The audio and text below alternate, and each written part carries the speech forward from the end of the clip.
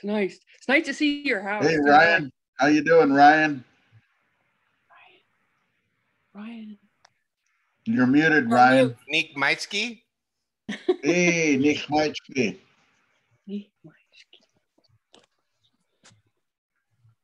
I should be talking to you guys in Indian. Itishkeen, Tanantimki.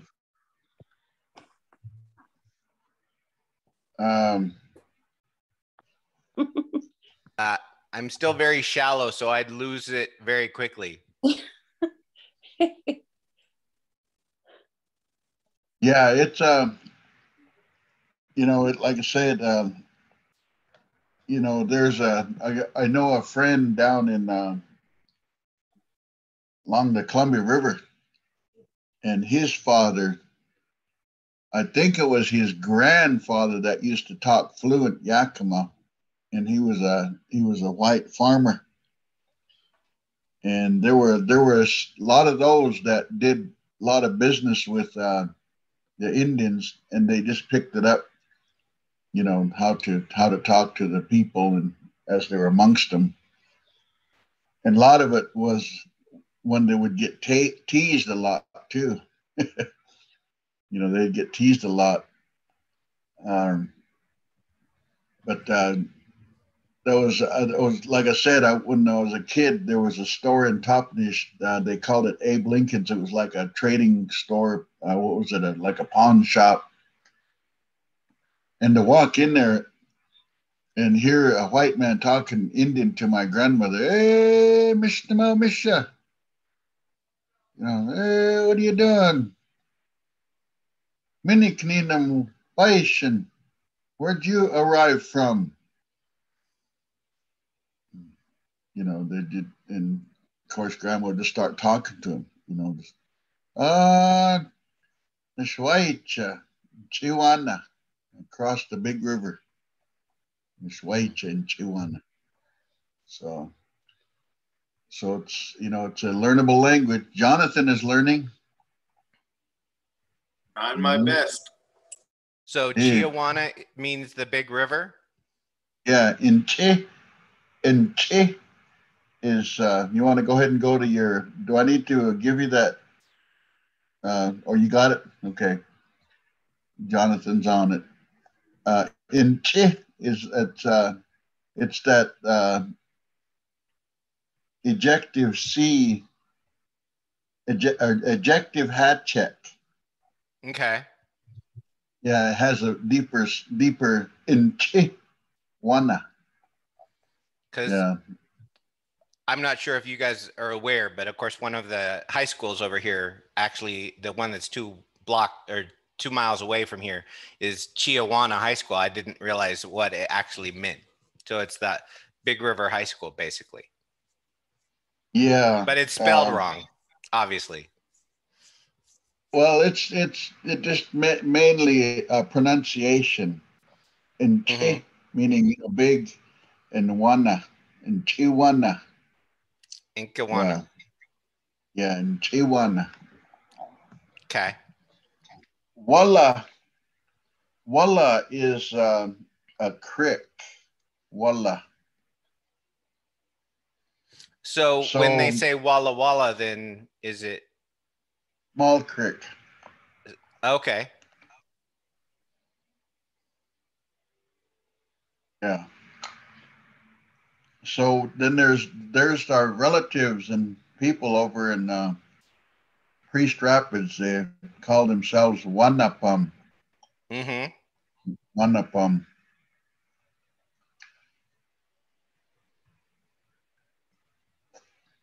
That's where I made a mistake talking Indian over there.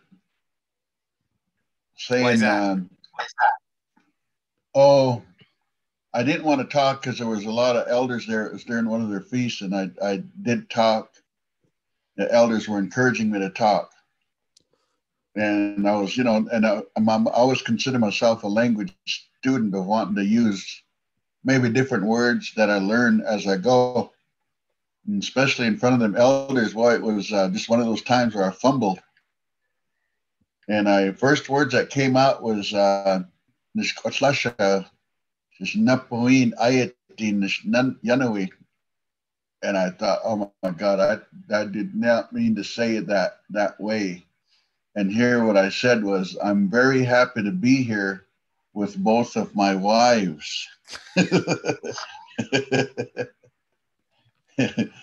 Thinking I would get away with it by just keep talking and rolling on, you know, and cover it up at the end of my speech when everybody raised their hand to say I, they're the leader. Did I hear you right? You said that you're happy to be here with both your wives. But yeah. So I don't know what their efforts are there at Wanapum in their language, but a lot of our language, Iwa, how would you say, Pa'isikwencha katnampa. Pa'isikwencha katnampa nami sinwit. So what this is saying is that the languages are taught at the longhouses. And it's not about how it's written, but it's mainly about hearing it. And a lot of our songs have the language in it, so they just learn it as they go. Every Sunday, Patwaiwiti Tapa. Can I ask, you look at like Wanapum? So what does the pom mean? So if I know that Wana is river, what does pom mean? Because I'm assuming it all connects, right? People. So people of the river. Yeah. Okay. Yeah. Like the people of Walla Walla would be known as Walulapam. Okay. Walulapam. So how does it switch from Walla to Walula? Does that make sense?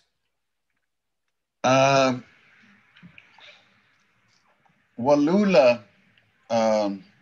you've probably been over there, passed through there. Right, yeah, the Walula Gap, right? Yeah, Walula is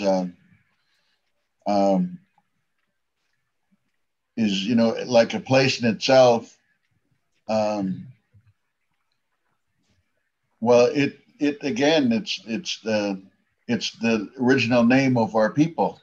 Right. Of the Walla Walla. Yeah, Walulapam. So, but I mean, is there a nature? Is it like a difference in words? So, like Walla is creek, so Walla Walla is small creek.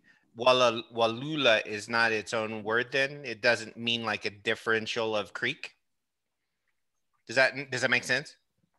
Yeah, it's how we acknowledge the people. Oh, okay. The people that we are part of our families and people were Walula Pums. So it's almost like a proper name then. Yeah. Okay. Yeah. Gotcha. Walula Pum. Yeah. My aunt, when she would talk, Inez Spino, she would always, instead of saying pum or poo, she would say, like, sometimes she would refer to like Walla Walla Slam and Walla Walla Slam, and that was her way of implying, people of Walla Walla. Yeah. So it's actually the original inhabitants of those that were of the region. I think the debate has always been whether if like Cayuse, whether if that was an actual Indian word or because supposedly the Cayuse were Wayİi ilatpu, and that had an implication of where the grass would really wave. Where what Cayuse Indians lived. Umatilla was originally Umatalam, Umatalam Slam, Umatalam Slam. So what does matalam mean? So matalam is The it has to do with our mouth. So as in like the way you talk, or just the way that your mouth is? Because of that when you go across from the Oregon side, when you're going over to Washington and crossing that bridge, there's a big high hill there. Mm-hmm. And I'm not sure the name of that hill, but that used to be a big mountain. And she was the one that would get to greet the sun every day. And the other sisters, Patu, Wayİi, I can't remember the other sisters, but other snow-capped mountains got jealous of her, and they killed her. They cut her head off, and so parts of her are scattered throughout. And apparently, where our people are, is where her mouth went. So we were referred to, Umatalam, the people of the mouth, I guess you could say. It's kind of an in-depth story. I'd have to go see my yaya, and ask him, this is exactly how that story is. He told it to, but it's not as if we recorded it, but, it does require us to have to record it in our minds because when he talks it in Indian, it gets real in depth. Yeah. But originally it was Umatalam. Okay. Umatalam. So and then of course with normally that Yuma would be with a Y or something, right? Mm-hmm. Yeah. Umatilla. But we're accustomed to Umatilla, so we've adapted it, but it's only been through the years that I've, myself learning that Umatalam Slaman, Umatilla people, Wayİi ilatpu. Did you write that one down, Jonathan? Not yet. I was going to ask you to repeat it. Wayİi ilatpu. Wayİi ilatpu. Wayİi ilatpu. So, and I was going to ask on that, and I'm sorry, I'm kind of just snagging all the time, but how did it go from Wayİi ilatpu to Cayuse? Is that how it means grass? I don't know. Okay, I just thought I'd ask the question. Because I mean, that kind of is what they call the area where all the grassland is, right? Isn't that kind of all the grassy hills that they call that area? Yeah, before it was all farmed and agricultured. Mm-hmm. Yeah, it was a vast grassland. Yep. It's really hard to imagine what it really looked like before, settlement. We can only imagine what it must have looked like all throughout the land and region before settlement. And I got to do a tour tomorrow, and I've only gone to the area once, and that's through like Connell area, and supposedly, the Horse Heaven Hills used to be just littered with horses, wild horses, like how the Yakima Reservation is now. The Yakima Reservation, has, at least 10,000 horses yet that run free on the reservation. And it's been a problem. But imagine, what that must have looked like, throughout the region over there, if it was known as Horse Heaven. Mm-hmm. Just, horses everywhere. They just gathered them up and slaughtered them basically. And, but it'll be interesting just to kind of see what I have to come up with for any knowledge at all, for that. Because I know I've kind of come to the realization that a lot of our people, they didn't just live out there, out in the plains. They always resided by rivers and creeks, where there was a water source, fishing source, hunting source, wherever the resources were for us, access, to, and to go where we needed to go. Right. So are you familiar with the area around where Lake Colotis was then? I don't even know where Lake Colotis is. Well, it doesn't exist anymore. That's why I was asking. I was just curious if you'd heard any stories about what Colotis was like when the lake was still there.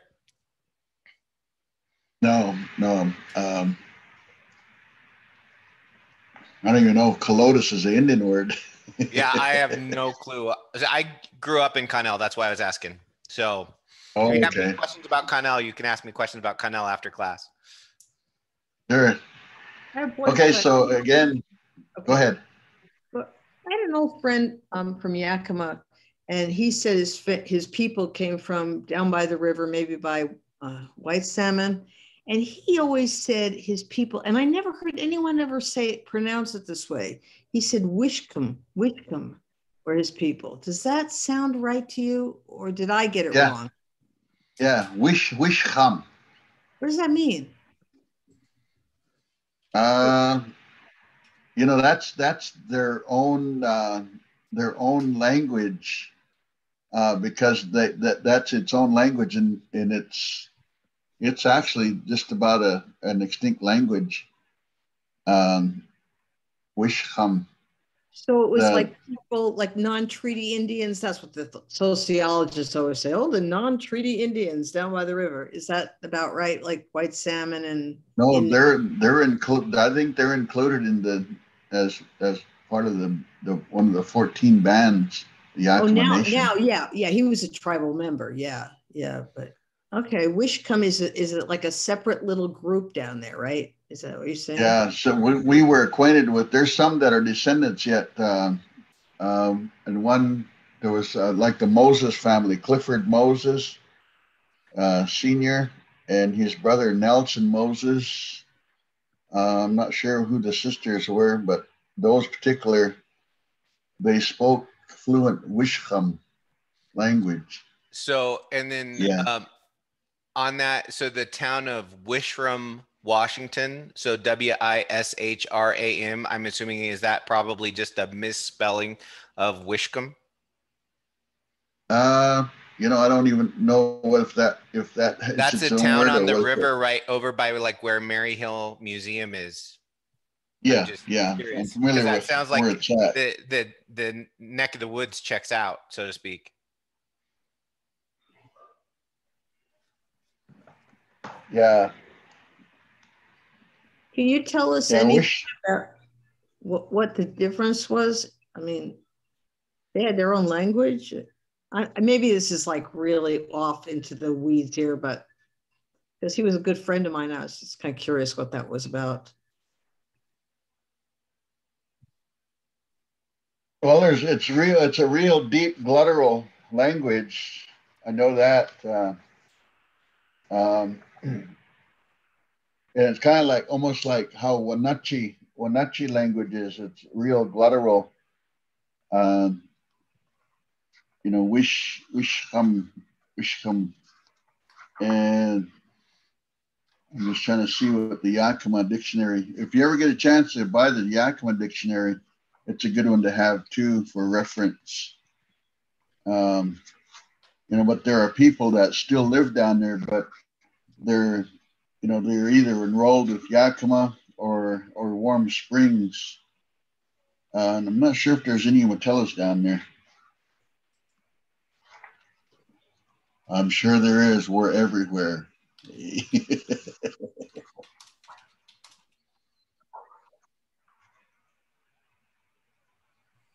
I'm not actually seeing anything in the let's see,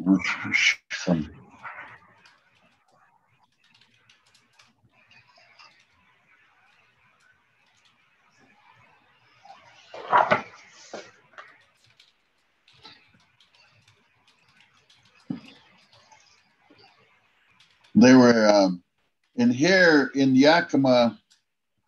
You know, it has a reference of the. Actually, it doesn't look like it's pronounced Wishram, but it's looks like it's with that barred eye sound with the washram, Wishram. So it is the same, but it's washram. The Wasco and Wishram Indians are the Chinookan peoples who have spoken Upper Chinook dialects and have lived just east of the Cascade Mountains in Oregon and Washington. They wintered close to the Columbia River. So that's what the reference here in the Yakima Itchishkeen Sinuit, the Sahaptin Dictionary. Yeah, like I was saying, if you get a chance and get this, Washington Press? Okay. Amazon, whatever. Yeah. So good reference. Dr. With Virginia Beavert, Sharon Hargis, and with essays by Bruce Rigsby. Yeah.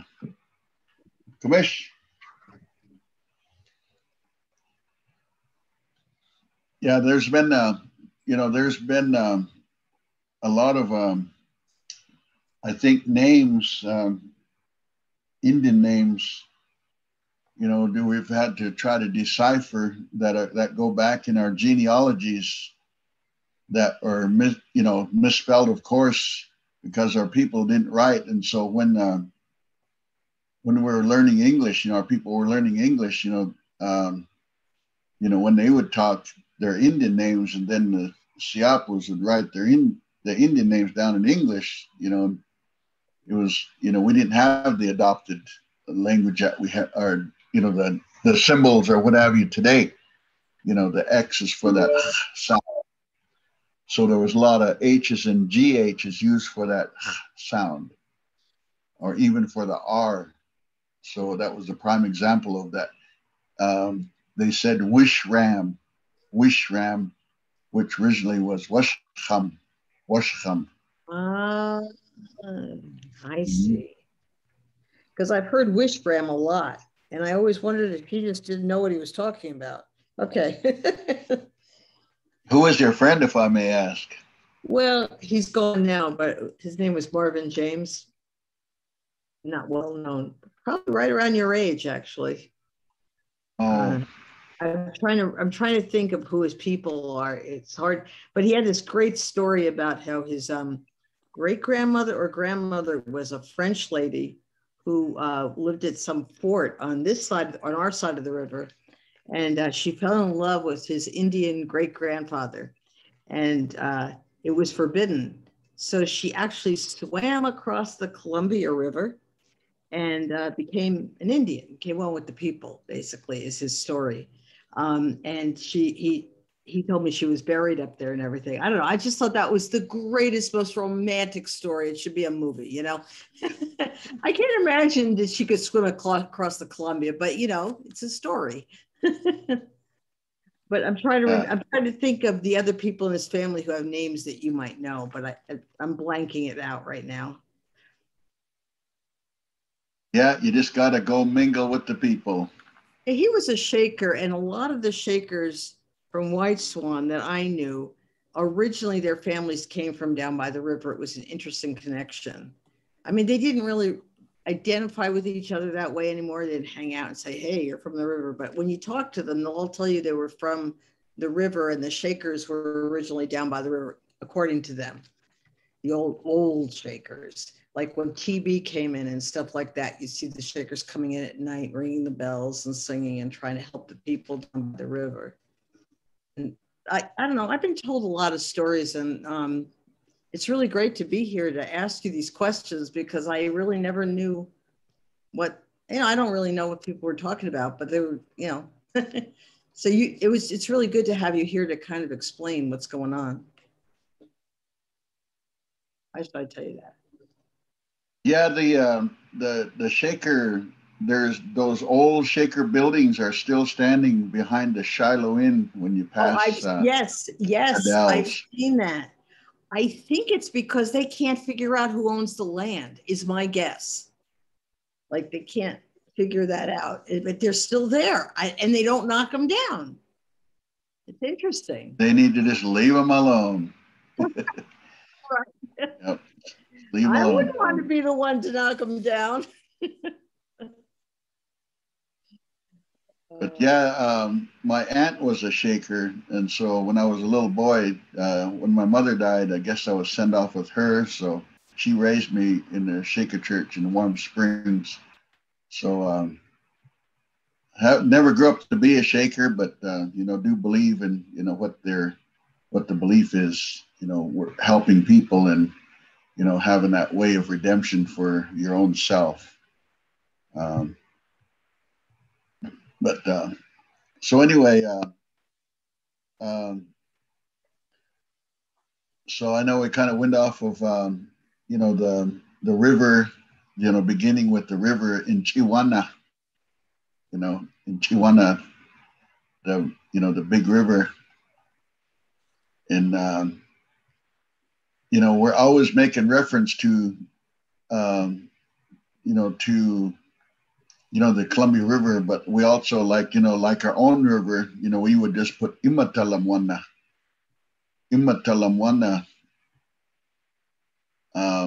And for our creek that I grew up on, wtmi Walla. Even though wtmi itself doesn't really necessarily translate into McKay, that name of McKay, but it does imply the place, out to McKay. And I'm not sure if a particular place where right by where we stay, our old house is, there's a piece of a chunk of earth that was like, you could tell like it was,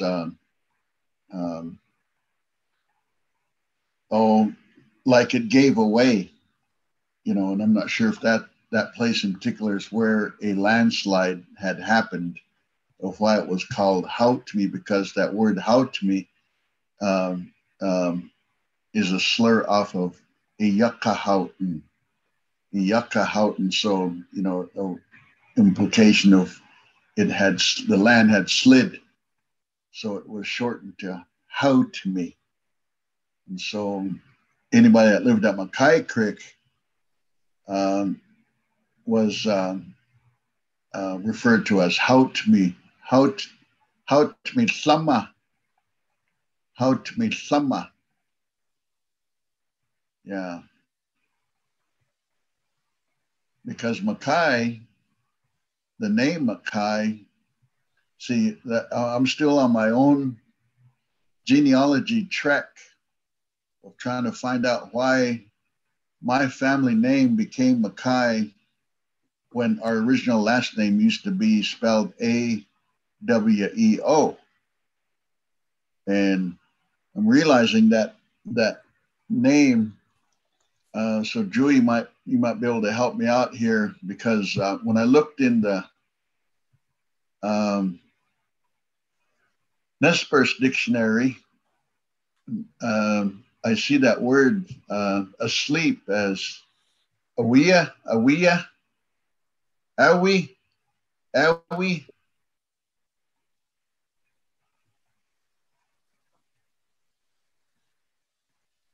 Yeah, awi, sleep. So if it's spelled Aweo and then in Nespers it's accented EWE,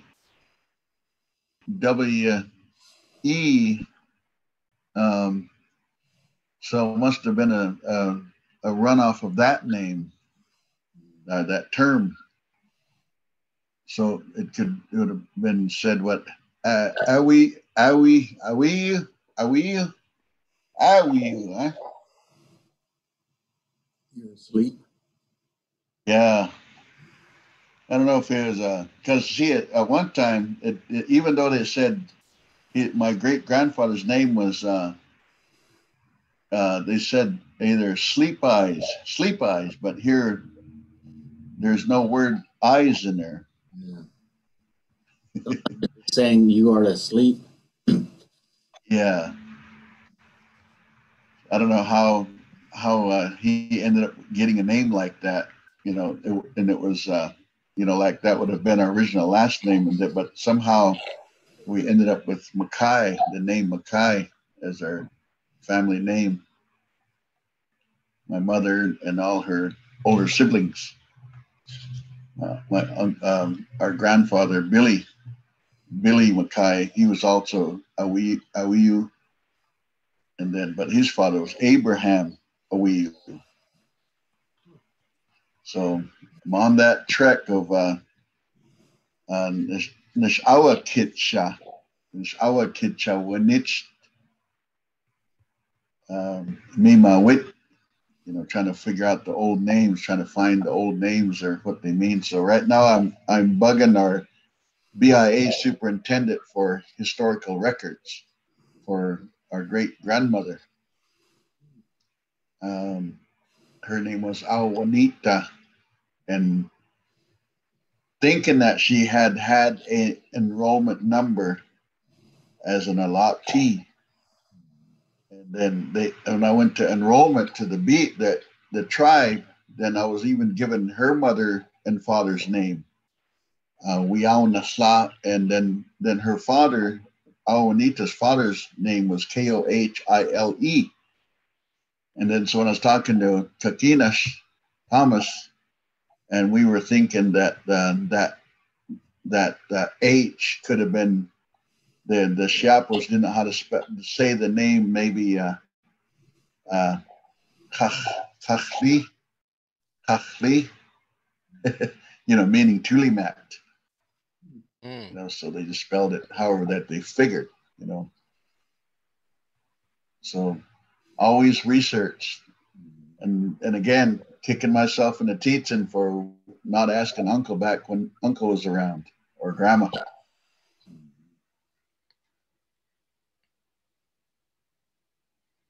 And as far as I know, we don't have the genealogy. We're not able to go back, way back, of the early years. Everything was just, orally said, through word of mouth. Chimashwacha Naima. Chimashwacha Naima. These were your people, and then it would explain. Mike and T. Katla, maybe your great big grandmother.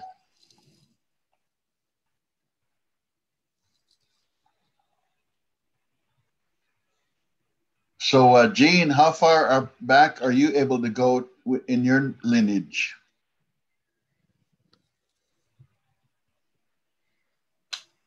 I was just thinking of a name I saw. I got my enrollment thing, and it showed all my relatives, and Tuscan was one of the names that I was curious about. Maybe you knew what Tuscan means.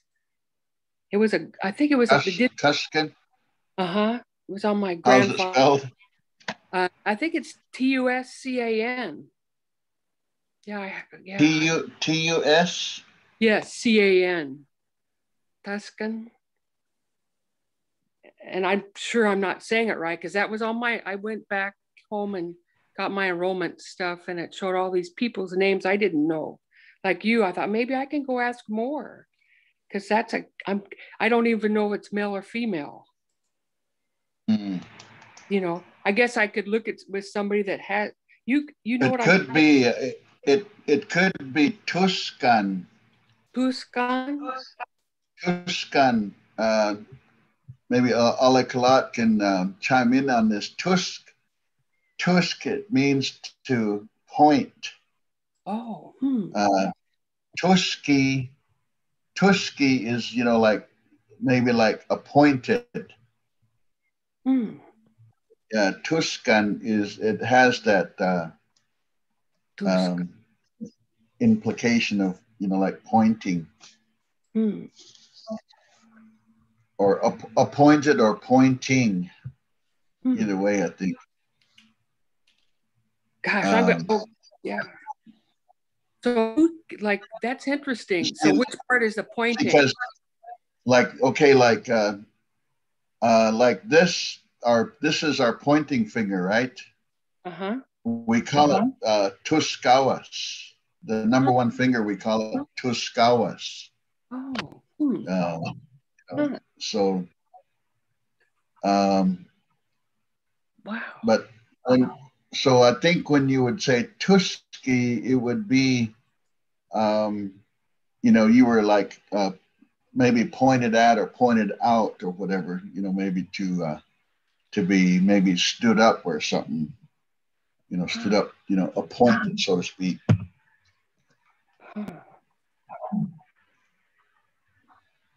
Yeah. The early war dances, they had a point system, all right, but it was like this. Yeah. I grew up with the lips.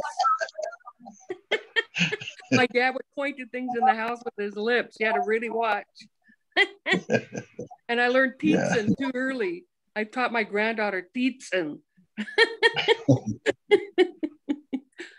But I know we come from the Pale Mox family too, because of my grandmother's side. And eats no meat and gets her work done early are two translations of the names. Yeah, but I don't know my. So the points, like I said, it's tusk. Yeah, tusk. Wow, pointing finger. Tuskawa. Yeah, tuskawas. Tuskawas. Yeah. Tuskawas.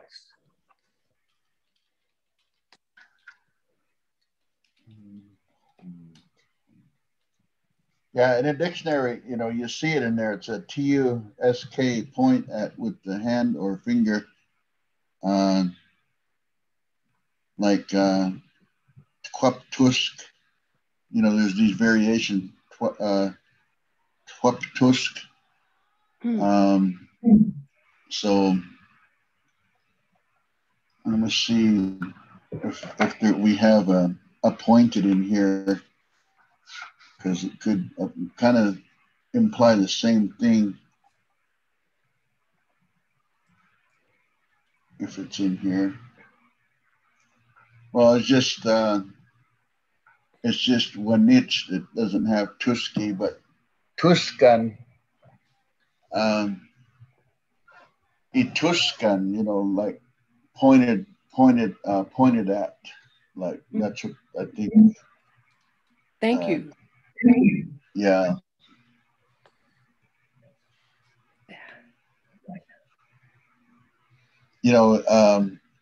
Tuscan Twin Towers key, like pointed with his bow or something like that, even, could have been. Yeah. Chaunam Tuskta Twinpash na Shina. Don't be pointing your gun at anybody.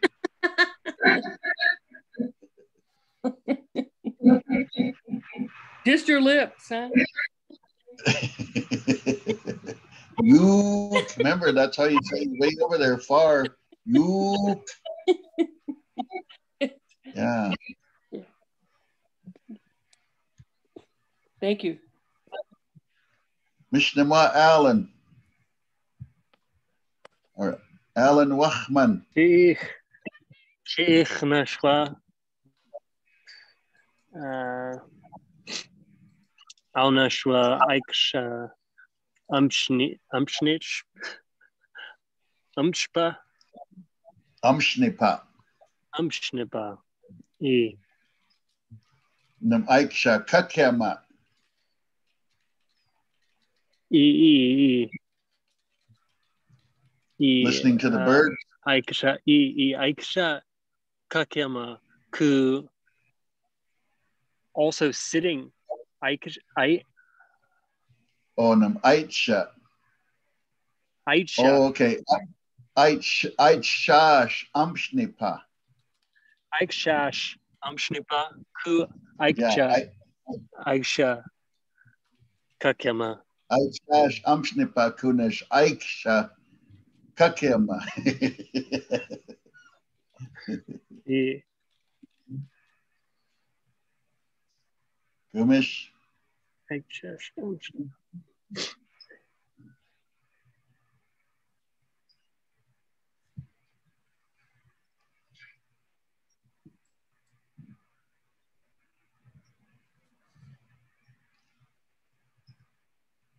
What you got there, Ryan, that you're putting in the chat?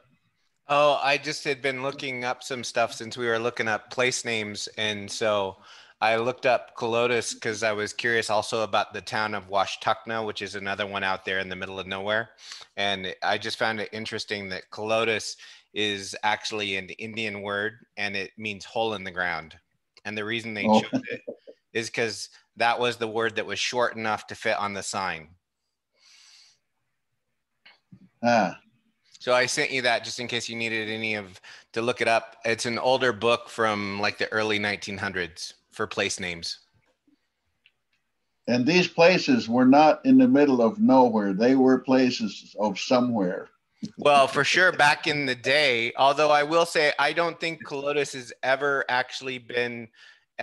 been a town that was much more than a hole in the ground. But yeah, no, having family that originally was like in Winona and La Crosse and some of those areas, a lot of times these places were definitely a lot more vibrant even than sometimes they are even today, for sure. You know anything about that, Dewey? Calotas. Chalutas. Chalutas. It's named after a chief. A Palouse chief. I thought they said that was Washtuckna was named after the Palouse chief. Maybe their book is wrong. That's not the first time that a book's been wrong. I think Washtuckna is talking about being plugged up or something blocked. They talk about they talk about when the flood came in. The area there, that south area of Washtuckna used to be blocked. Okay. But then that flood went through. And okay. Those are all Palouse areas. Yeah. Mm-hmm. Mm. You got lower Palouse, middle Palouse, and upper Palouse. Down southern, the lower Palouse, they called the river Nachiam. Nachiam. Nachiam. Ah. In the middle, they call it Nahaham. So a little bit. Nahaham. Nahaham. Nahahampam. So what does that mean? Nahaham. Nahaham. River and river people. Oh, so Nahaha, is that just kind of like, that means river? Nahaha? Nahaham. Nahaham? Yep. Okay.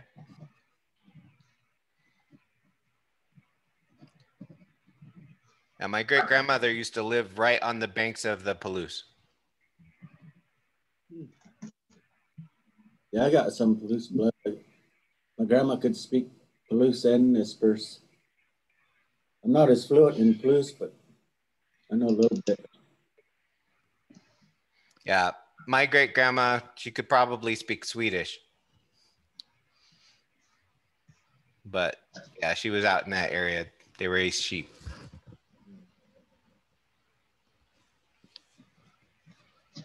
But yeah, I'm pretty sure Clovis was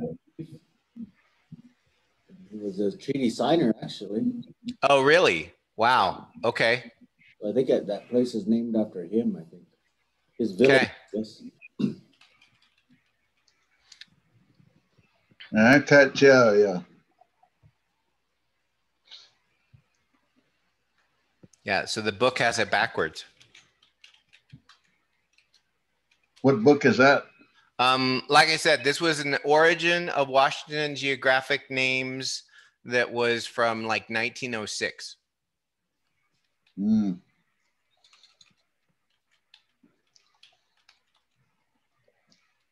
We're learning good.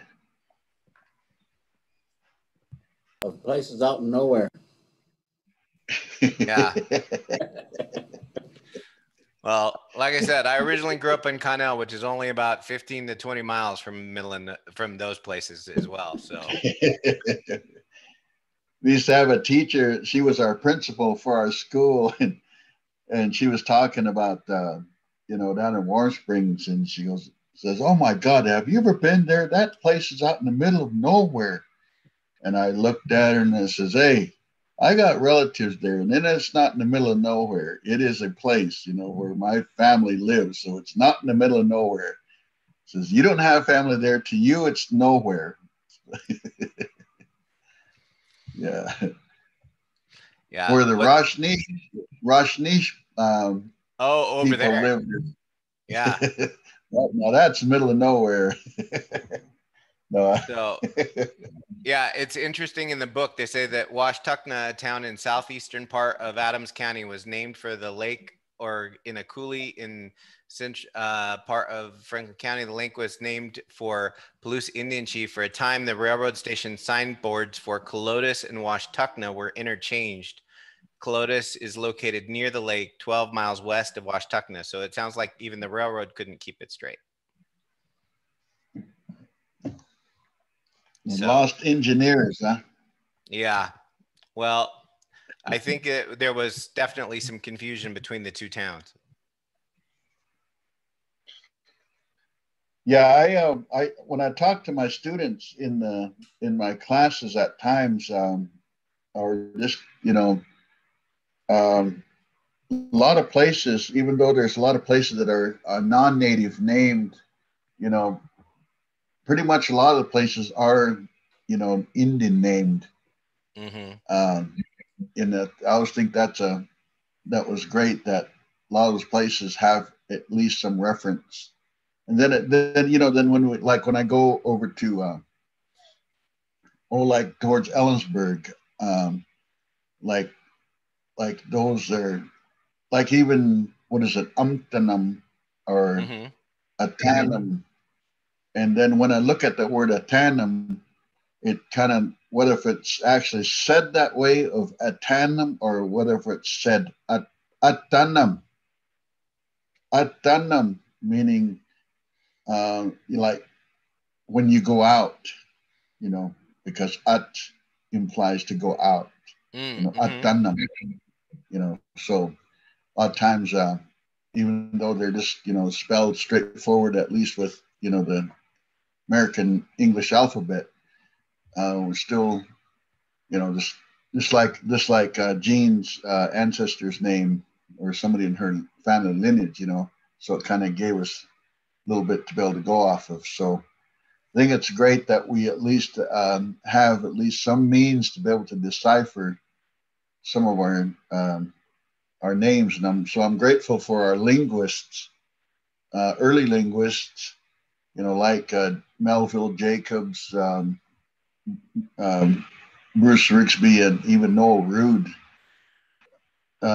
Was there any other linguists that worked with you guys up there in Colville, Dewey? Hard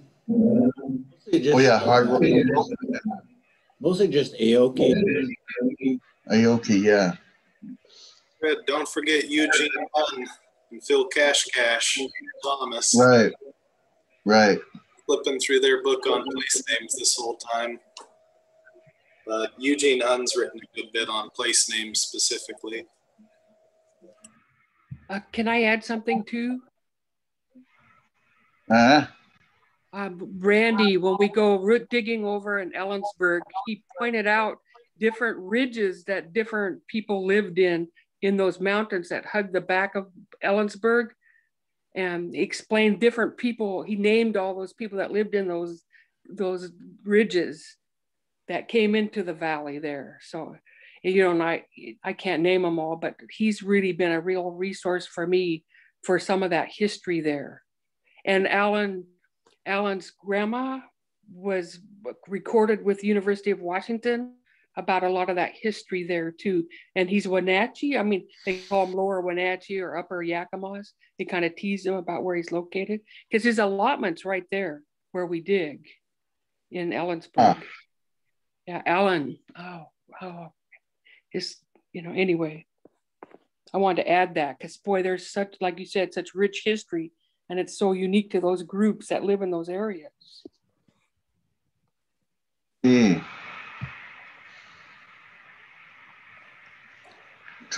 Mission tun machwa ashapnit the mishwa anstash.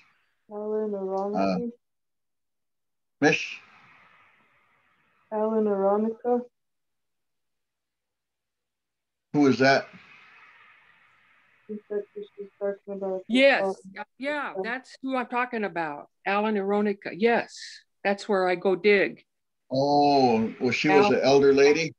Yes, his grandma, his mom is a very renowned Indian woman. They recorded and took a lot of her history. Yeah, Alan Aronica's mom.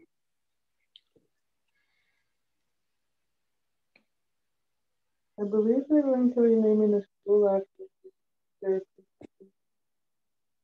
the test area.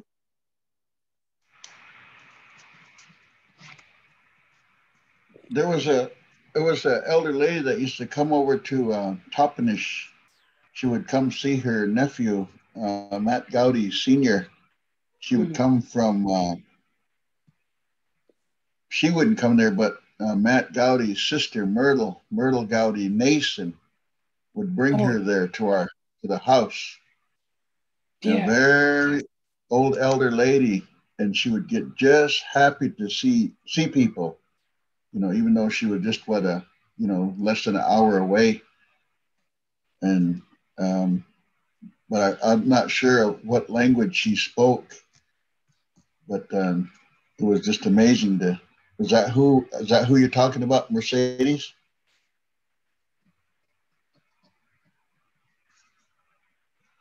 Quite lucky. I don't really know her. I just kind of know Alan.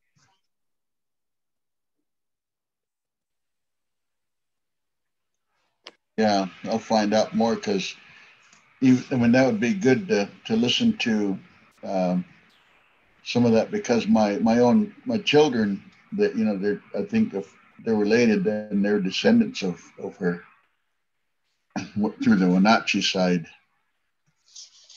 And that's pretty amazing. Like when I was introducing my kids' mom to my grandmother, and it was funny because as soon as she heard the Gowdy name, she knew that Gowdy name was Shiapo, because I don't know which one of the great grandmothers had gotten with a man by the name of Captain Gowdy, and so that name was in their it's in their family tree. But then Indian names, my grandmother was able to recognize, like when my kids' mom, told her Indian name, Hanisix. It was, and it goes, oh, I knew who that was. And,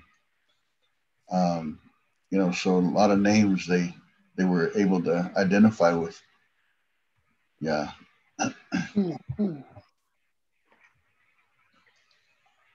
And I think those eras sometimes are, I think almost a bygone era of, of knowing the original people that had those old Indian names. Nima Winichna. Naku Kuma Poa Pashukwana Nashiman Poacha Winichi Sim. They knew each other just by their names. Tanan Winichna, just the Indian names. Chaupa, Chawanichi, Shapatimke, Achwe Mimi. They didn't have English names. And so that's why we're always trying to encourage our young people in the Kapashtam Kawanpta, Wanichna, Tanan Timke. You get an Indian name in the Kushnam Yotsta. That's how you call each other. Acknowledge each other that way, the Indian name. And not all Indian names, I believe, were were always given ceremoniously. Sometimes people would get called things and it just stuck with them. I've heard that, you get called something and, and that it would stick to somebody. Like, that's all we've known him by. So, but that's, and I think, we're just, where we can help with Indian names, we want to do that. Honorable names too, good names, not, Yaish or whatever names, not demeaning names, good names. I get teased about my name because my original last name, I learned a few years ago because of my grandfather's father. My great grandfather, his name was Charlie Kowtliks. Kowtoliks. Kowtliks. And he was a survivor of the Nez Perce War. He lived he had to have lived in up in Walawa, Joseph Country, Imnaha, or wherever. And then over here, then my grandmother, and then I just grew up with Tautiliks. And I remember as a young boy, what if that's when I got that name? I was down at Warm Springs at some home down there. I remember being covered with a whole bunch of blankets, a whole bunch of blankets. And one of those creeks there, I think it was Warm Springs Creek, further up from the Shaker Church, standing there draped with a bunch of blankets, and, not at the longhouse, it was at somebody's home. And so I think that might have been when I got my Indian name of Tautiliks. And then here, years later, one of the Nez Perce elders, when I come walking in, I'm getting greeted by my Indian name, Tautiliks. It's with that Hatchek S at the end. And yet the Nez Perce elder says, "What are they telling you? What are they calling you?" Says, "You realize what they're telling you? It kind of sound like they're telling you to come lay down by me." If they said that, they'd be telling you, "Come lay down by me." So he would tease me, that's why he taught Eugene John. He was just, I never thought of that. But Kowtliks, according to the way that it was translated in Yellow Wolf, his own story, there's a reference in there that Kowtliks supposedly implied human remains scattered by wild animals, and that's pretty wild to think that or to realize that. But that's just how some of them old names were. So, Fred, have you been interviewed yet? Like, has somebody gotten your story, because you have unbelievable stories? Has somebody sat down with you yet and recorded some of this, or do you want them to? Well, it's mainly my own children that that I wish would sit down with me and listen to me. Yeah. But they're busy just being goofy like me, I guess, and yeah. So it's going to have to be others that are going to, you know what your dad used to say? Well, I'm actually grateful, because don't you guys record these every time? Every week? Yeah, it's been, we're live now, or we're being recorded now. So so there's going to be basically a whole library of these that you're going to be able to go back and go over, and you'll have just stories and stories of stuff. And again, Tamnanacht is the word for stories. Tamnanacht, for when we do tell, stories, and then when you actually look at that word in itself, you see the word tamna in there. So it's like you're, speaking from your heart. What if it's,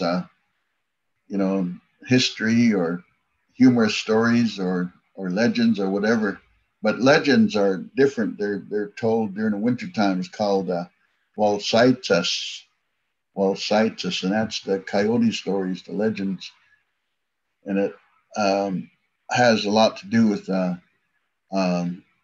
morals, how we're to be. And I haven't heard, excuse me, if Tomaslik has gotten that book yet, but I might have to just order it myself from. I can't remember where it was. What was that, Jonathan? Anakuiwacha from? Is that from Washington Press too? I think it's from Washington Press. It's available on Amazon and should be on Washington Press's website. And Anakuiwacha is the Yakima Legends book.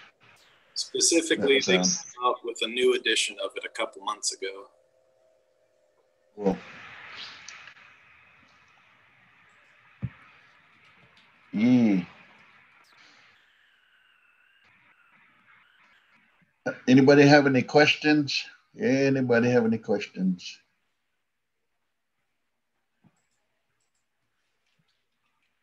Tun mashwa ashapnit.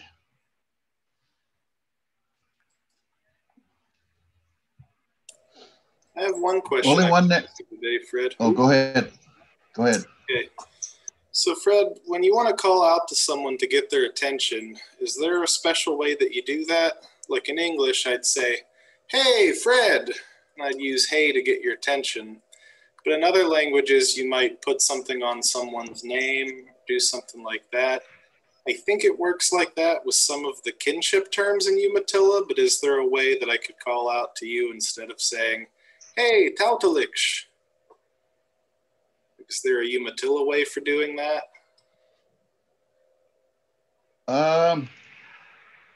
Hey. Ish.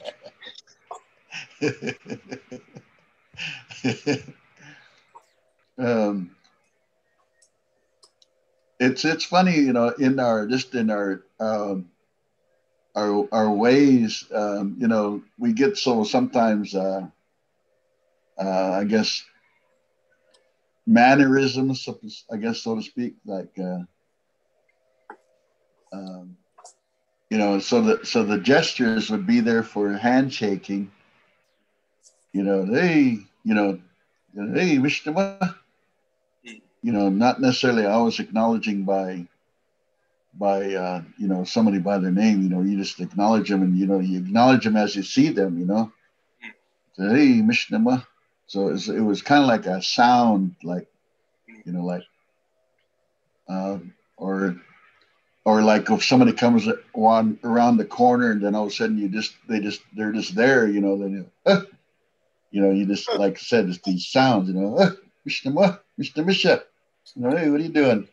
Okay, so the next time we're in the longhouse and I want to get your attention. Hey, you just go, hey. Okay. It's kind of like almost, not hey, but it's like it's hey. Hey. Because I just my nephew over there in Yakima, he learned that word, that how to say that, like when we like grandma, when she was disappointed in us, or even my uncle when he saw me or something, then he'd make that sound, hey, hey, hey, and it kind of give you a look, like, I did something that they didn't like.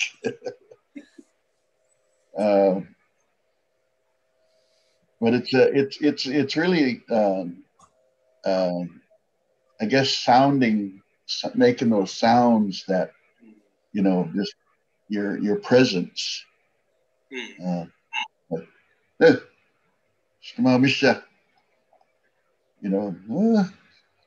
you just kind of start in the conversation, and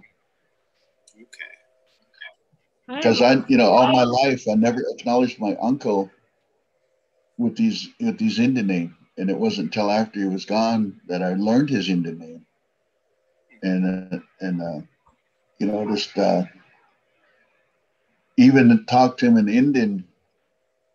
And it was funny because when I talked to him in Indian, he'd answer me in English. but yet he wanted me to talk Indian. You know, funny. You know, that's just how that is. But good question. Yeah. Yeah, good question. I know what to do next time.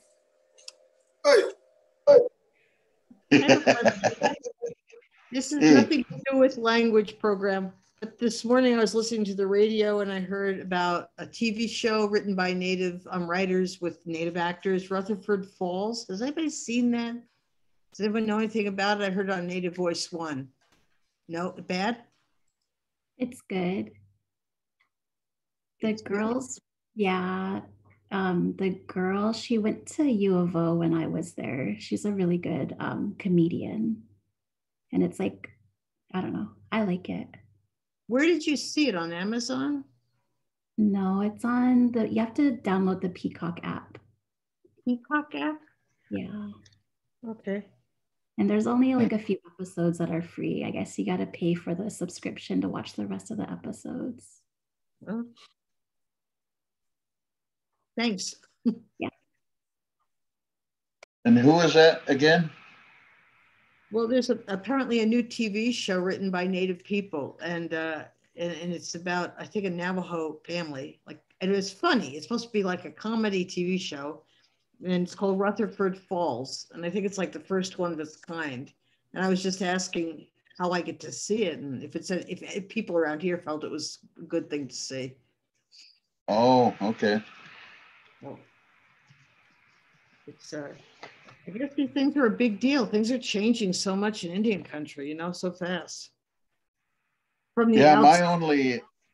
My bucket list is to hopefully either coach or to just be featured in on a big screen, or little little character scripts, to be able to hear our own language, be used, in the, in what do you call it, dialogue, and try to make it, as true as possible, where it doesn't sound too scripted, but yet, anybody that can, is willing to learn to speak, to be able to have that little bit of conversation where it's not necessarily like I think in what is that movie On Deadly Ground, our elder is speaking in there, Elche Pistolhead, and I'm not sure if the translation is actually true to what is being said in that in the caption, because it seemed like her daughter Dolores George mentioned that what she was saying might have been different from what was being translated, and but we don't really hear our language, in on the big screen. So, have you ever heard of the film Real Injun that was produced in Canada? It was a documentary film about representation of Native tribes. Not yet. So I've seen it. We actually want to show it at the museum just because we think it would be a really good thing for people to see. But it was a really good documentary on that, and just talking about how a lot of the tropes that happen in Native representation happened. So there's a local family related to that actor, that, the Italian guy that they talk about. Are you talking about Iron Eyes Cody? Yeah, there's a family that lives in the area that's related to him, and they really look up to him. So just really, yeah, because I mean it's their grandpa or their great grandpa. Do you have contact information? Yeah, kind of. Okay, because so I would just kind of be aware of that there are families still living in the area that are related to that, and it does. I mean, they are presenting it as he was presenting himself in a certain way to get jobs. Well, and not only that, they were doing what they thought was accurate at the time, but that's the problem, is history is kind of a moving target, right? Yeah, so I'm just saying, just kind of be aware that his family still lives in the area, and they still live. And the reason I ask is I actually came across a photo album that actually was for the history reenactors. I don't remember what the name of it is. Like, it's like an Old West photo, like dress up club. I don't know how else you'd call it, but he's predominantly in that photo album. And I had no idea what to do with it, but if I could get it back to like family members, that would be fantastic. Okay. I can, I'll message you my email. Okay. Yeah, please do. Okay. Are you talking about the Cody family here? Raven and Iron? Yeah. Because I know Raven, she'll post like pictures of her grandpa. So I know that he's somebody that's like very important to her. And so. Well, and I know that I mean, and that's one of the things that they did in that movie was they kind of talked about how much he really actually appreciated what he was doing. But again, that's the hard part, right? Is that's usually there's so many people involved in the filmmaking process that you can be one person, but it's still a lot of people involved in that whole process. So anyway, I just was curious. It's for someone I'm outside of it looking in, and I thought it was very enlightening. I just would be curious to get a Native person's perspective. Thank you. Kwasla. Yeah. Yeah.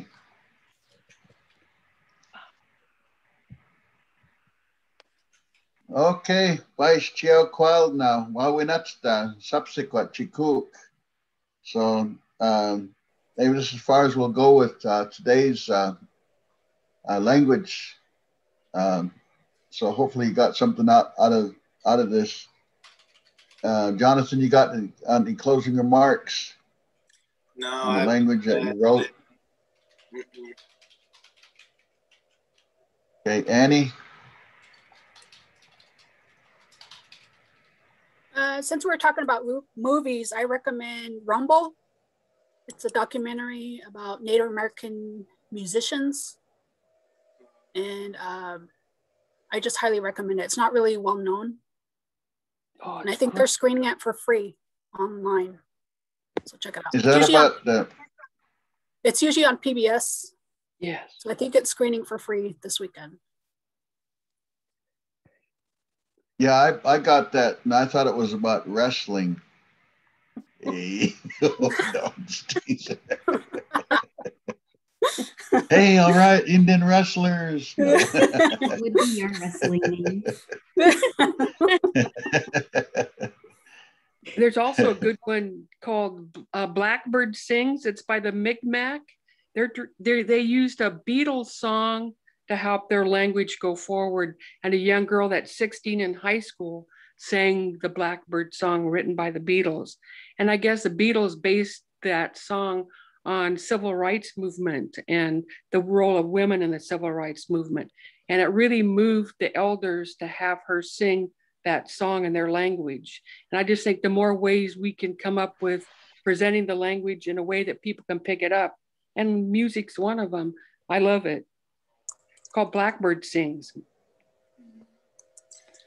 Blackbird Sings. I have a little article about it if anyone wants to listen to it. Yay, good, Jonathan. Around the same time, some other folks were recording their own versions of it. And here's, if the link still works, here's someone's rendition in Ojibwe.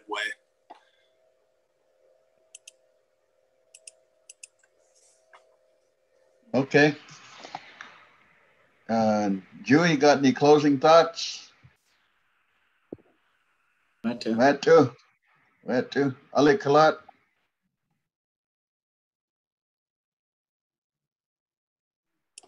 You're muted. Muted.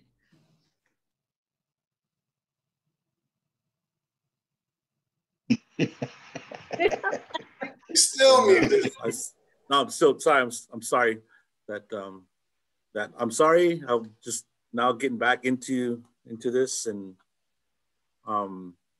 I got just when I was jumping on, then I got caught up in a meeting. So I heard the last thing I remember was Dr. Lake's talking about, I can jump in at any time when he's talking about the word tusk, pointing, you know, then like, oh, I got to turn my mic off. So I got going on that part. We're just not finished and getting back into the whole discussion here.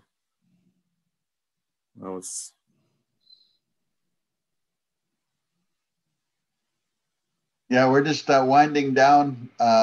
We kind of got into talking about Indian movies, but at the same time, it's been on my bucket list to eventually someday be able to hear our own language in either short stories or a feature. But we, like I say, we need writers and producers or what have you. So yeah, that'd be something to hear, be something to see. That a lot of the Salish people are doing that on their own. I've heard they've come up with their own skits using language, their language, and that'd be nice. That'd be nice to see that our communities get involved in the same. Mm-hmm. Speaking using the language, even if it's small little skits. Like even it's even like listening to a comic book. Comic books are not very, their dialogues ain't like Shakespeare. They're very quick back forth little clips. But even having that little type thing to grow, either on YouTube or even like for a talent show, be cool to see and cool to hear. Yeah, just saying how either like I'd be glad to like be a coach for anybody that was willing to be the featured speakers, what have you, and or just write down lines that, because Cedric Wildbill had Thomas and I reading some script, but it's hard. Some of the languages or some of the English is really hard to translate in general conversation. And so it was like, we'd have to word it in our own words rather than try to put it in the way that they have it scripted. Yeah. So, yeah, it's, I can't remember who he's trying to do he wants to do a feature film about Jackson Sundown and George Fletcher. Well, mainly about George Fletcher when he was, a black man in an era of time, with a lot of, even then a lot of racism, where they used the N-word, frequently on him, and yet he withstood and persevered, and was a famous black rodeo cowboy and is in the National Hall of Fame in Oklahoma City. Okay, so I think this is all I have for. So I think we got a lot out of this, even though we're talking about other things, but still very, very good.